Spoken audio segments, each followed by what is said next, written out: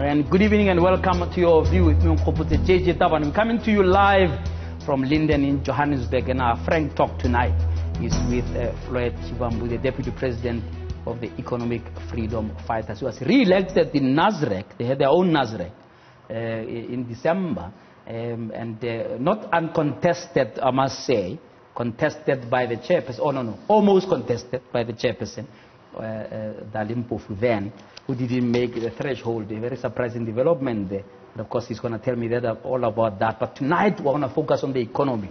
They are the economic freedom fighters. What are they doing to fight for that economic freedom? And what's the assessment of the state of our economy? Floyd, welcome. Thank you so much. No, thank you very much for inviting us. Truly appreciate your time. I think it's been 3 years maybe since I talked to you, and you've been busy.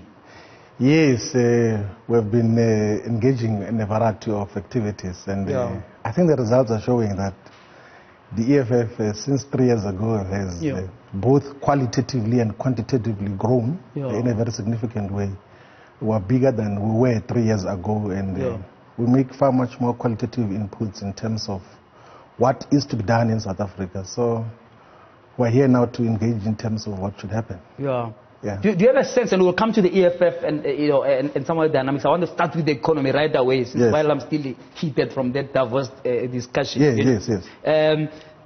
Do you get a sense, though, that there isn't enough people, right, who can give you the relevant mass or muscle to actually govern, even in one municipality or one province? And as part of your strategy, maybe, did you look at a possibility of maybe targeting a province and saying, let's throw all our resources there so that we at least have a base where we can demonstrate our capacity to govern? Look, our approach from the beginning as the EFF has been to holistically grow in all corners of South Africa. So we do not focus in one corner of South Africa. We do not want to be a regional or a provincial party. We want to be an organization that finds representation everywhere. I mean, like now, we are represented in more than 230 municipalities of the 247 that are there in South Africa, with the public representatives that were elected by the people there. So that is the approach that we have taken, that we must not corner ourselves into some corner somewhere in Limpopo or in Gauteng. Let us grow as a national organization. And that is one of the biggest achievements of the EFF since its formation in 2013, that we have found expression in all corners of South Africa. So we've got municipal representatives in virtually every corner of South Africa, in Mhlaba-Lingana, in the Great Karoo, almost everywhere. But none where you rule outright. Does that worry you? Now, look, we are not concerned about that, because in terms of our own initial estimations, we are growing at a very correct and satisfactory pace as the organization. Because you cannot just arrive, first elections, you're not even a year old, and then the people give you governance. Even if your points and your manifesto is cogent, is very persuasive, they must first trust you with some votes, and then you demonstrate your strength, and then they give you more votes, and then with time they will give you government. But by judging of what has been happening in the past 6 years, it looks like we're going straight to running this country. We're going to provide decisive leadership to the people of South Africa once the people of South Africa have entrusted us with that responsibility, and it looks like it will be sooner than many people anticipate. You surprised a lot of people after the local government elections, where in fact you had an opportunity, right, to govern somewhere, right? We could have done a lot of horse trading, etc., and you decided to take almost like a backseat, or at least a strategic intervention or influential position, instead of being in the front line of being in the executive, MMCs, mayors, etc. You seem to have changed that tech now, right? What has changed? Look, you must remember that when Joburg fell off the radar of the DA, you fielded your own candidate, knowing fully well you actually don't have the numbers. What has changed? You must remember that in 2016, the organization had just turned 3 years. So we're not in no position to correctly assess our collective capacity to could provide government. So we chose a political principle over convenience. It was going to be very convenient of us to demand to have government in Johannesburg in exchange of Nelson Mandela, Rustenburg, Tabazimbi, Tshwane, and a variety of other municipalities that did not have outright winners in KwaZulu-Natal, in Tuba, in Jozini, in the Zululand district. We could have easily said that give us government and we'll try with our 3-year existence experience. And a lot of mistakes could have possibly happened, but we used our strategic positioning as the EFF to bargain for the interest of the people.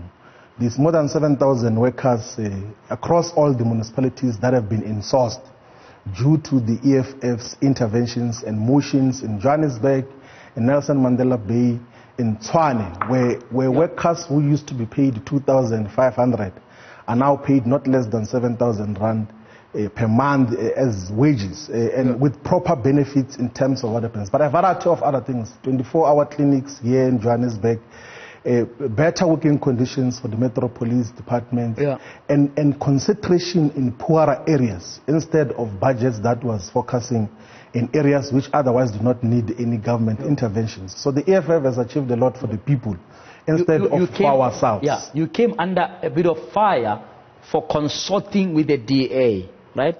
And I'm using the word consulting advised because I don't want you to say, no, we're not a coalition, I'm not interested in that. I want us to just talk substance, in that you made sure that the ANC is out, and you are very clear. Right? Look, what did... Actually, hang on. So yes. Just follow my logic here. So, so you took what most people said, no, this was a principled decision because you realize these ones are stealing, you want them out, so you'll trust in a bit this one, support them strategically, if, at least in terms of getting them to be the ones who are governing, even though you are in their back, right? Why did that change when it came to Mashaba leaving? Don't you think, right, that given your initial correct decision to side with the DA, so to speak, for lack of a better description, right, that you should have ensured that that lasted the whole term of office? In other words, even when Mashaba was not there, you could have continued to support the DA to finish their term because you knew you're not going to make it because your numbers don't work. And what you didn't want, which is the ANC to be in power, has now come to pass in Johannesburg under your watch. Now look, a clearer context of what we did in 2016 is that we voted with opposition parties, not just the Democratic Alliance. In Metsimaholo, we voted for a mayor from Metsimaholo's Residents Association. Sure. In Tabazimbi, we voted for a mayor from Tabazimbi Residents Association. Okay. In about 6 municipalities in KwaZulu-Natal, we voted for IFP mayors and governments there. And in areas where the party which was majority in terms of numbers that could provide government, we voted for coalition governments that were led by the Democratic Alliance. But the Democratic Alliance became too arrogant because of their own dynamics internally, in terms of how they got engaged with their own coalition partners and how they got engaged with us. And then we say that instead of us voting for the Democratic Alliance, let us rather field a mayor candidate. And that is what we did in Johannesburg in the recent past. And then, of course, the council voted for a questionable ANC character. He is currently a mayor. He's going to be removed when we go to local government elections next year. And we'll then decide what happens. And we're quite confident that with the grounding and the consistent growth of the EFF here in Johannesburg, we are going to provide the leadership of the city of Johannesburg. But in hindsight, in terms of because you fielded your candidate not for show. I think you fielded your candidate because you thought, why can't we field somebody ourselves and govern, isn't it? And you assumed that there may be some support, given the divisions in the DA, etc., that would have resulted in you winning. I don't think you're just fielding them. No, we're not just fielding for the sake of fielding. We're fielding very capable councillors of the EFF. Because as a matter of fact, being woefully inadequate. As a matter of fact, we might be the quantitative minority in the city of Johannesburg. But qualitatively we're majority. We determine the agenda. You think you overplayed your hand? No, we didn't. We knew that if Musa Nobela, the chairperson of the EFF in Johannesburg, had been elected as mayor, the people of Johannesburg were going to realize and experience the quality governance that is going to come from that was going to come from the economic freedom fighters. Did the ANC lobby you not to vote with the DA or not? They did. We actually spoke with the leadership of the ANC with a sole persuasion that let us vote for an EFF mayor so that we can provide a decisive government. Because the ones that are in now are conflicted. Some of them are in the pockets of dimension data, and we know how they're going to deal with all these issues and everything else there. So it's one of the things that it's a missed opportunity. But the voters of Johannesburg were confident that with the consistent growth. So if you check the EFF numbers from 2014 to 2016 to 2019 in Johannesburg, they've been consistently and impressively growing, and that points the direction that ultimately will take over government. But all of it now, Floyd, resulting in instability in Joburg, and we see the instability in Tshwane.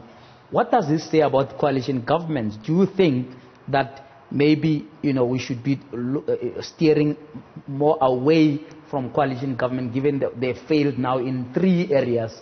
Nelson Mandela, Tshwane, and Joburg, briefly. Whether there must be coalition governments or not is a decision of the voters. The voters must choose if they want a government that is going to be provided by one political party.